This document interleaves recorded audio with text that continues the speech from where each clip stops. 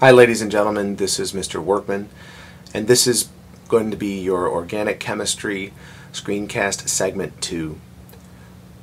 As always, as you begin viewing your screencast, please have some paper available so that you can take notes, writing down key terms, definitions, explanations of those terms, examples of those terms perhaps, and even drawing diagrams or drawing pictures to help with your understanding as you go through this screencast.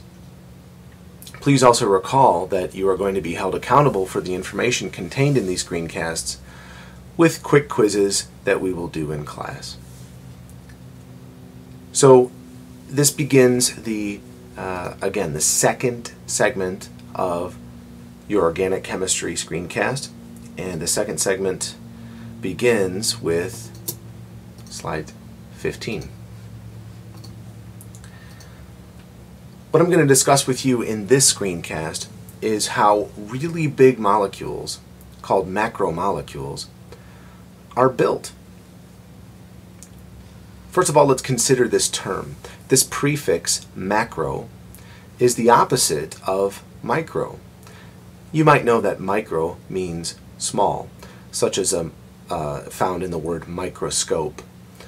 A microscope is a scope or a viewing device for looking at really small things. So macro, as the opposite, means big. Macromolecules are big molecules. Now that's sort of an oxymoron because all molecules are still relatively small, but these particular molecules are big ones. Macromolecules are formed by a process we call polymerization. Now we are going to discuss one particular type of polymerization reaction, and this diagram here down on the bottom half of this slide is showing you how these smaller subunits are being joined together into a unit of 2, and then this down here is showing you many of these units linked together. I ask you to take a look at the prefix here, mono. Mono means one. Look at the prefix here. This prefix, di, means two. And down here, poly means many. So let's talk about polymerization. And this is where you want to write down a definition for polymerization. Of course, polymerization is the process whereby big molecules or large compounds are made by joining together smaller subunits. Those subunits or those smaller units are referred to as monomers. Mono again means one, and so through polymerization of many monomers we get what we call polymers. What you're seeing here in this process, we're going to call this process of polymerization, we're going to call it dehydration synthesis.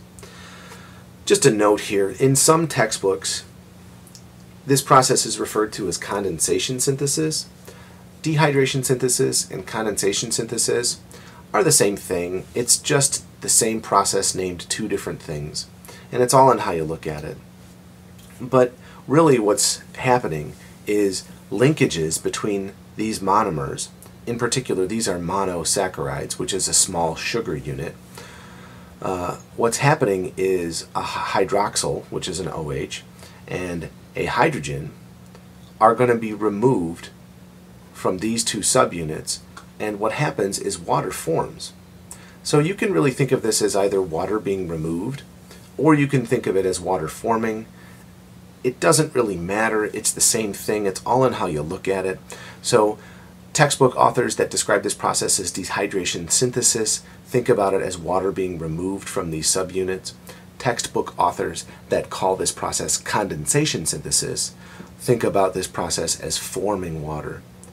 Really, the two different things mean the same process. But look here, here's a monosaccharide linked together, and what's happening, and what you can't really see here, is that there's a carbon here. It's now missing one of the bonds that it would like to make. This oxygen, if this hydrogen is removed, it is, so to speak, missing a bond that it would like to make. And so what will happen with this gone and with this gone, the OH and the H gone, a chemical bond link between this subunit on the left is made with this subunit on the right. And so what you get is a dimer, as we call it. This one in particular is called a disaccharide. If that's going to happen over and over again, many of these subunits can be linked together in the form of what we call a polysaccharide. This process is mostly done for the purpose of storing energy, although this process also accomplishes the development of physical structure of organisms and, in general, growth. Hydrolysis is the opposite of dehydration synthesis.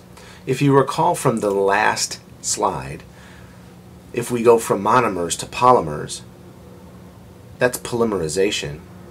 And one of the types of polymerization reactions is dehydration synthesis. Well, hydrolysis is simply the reverse of that.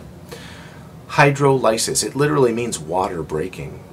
And so what happens is water breaks up, and then OH and an H get put back into a molecule, and the subunits break apart into their smaller pieces from the larger molecules.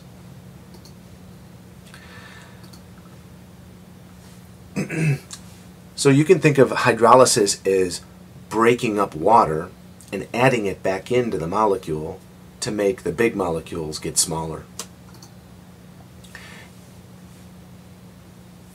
Dehydration synthesis stores energy, and so the reverse process, it's logical to think that, well, that's going to release energy. There's a whole family of enzymes that our digestive organs make that are referred to as hydrolytic enzymes.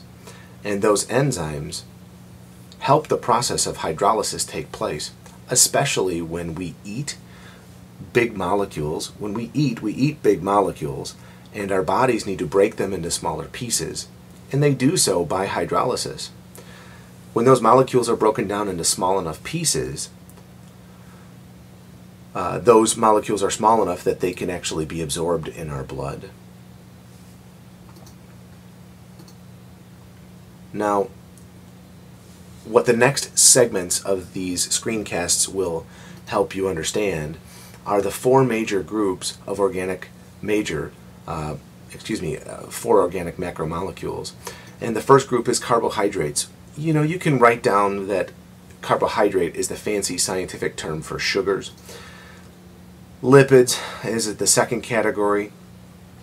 You can write down that lipids is the fancy term for waxes and oils and fats. And proteins, that's a fancy word for, well, proteins. And nucleic acids, these are molecules that that DNA and RNA belong to. And they're important molecules too. So we're going to really focus on learning the structure of these four different types of biomolecules so that we can recognize them and understand what they do and what they're for. So that's it for Screencast 2, ladies and gentlemen. Thanks for listening. I hope you're writing down all the key terms. And if you ever have any questions or concerns, please talk to Mr. Workman or Mr. Gales as you have questions to be answered. Thanks.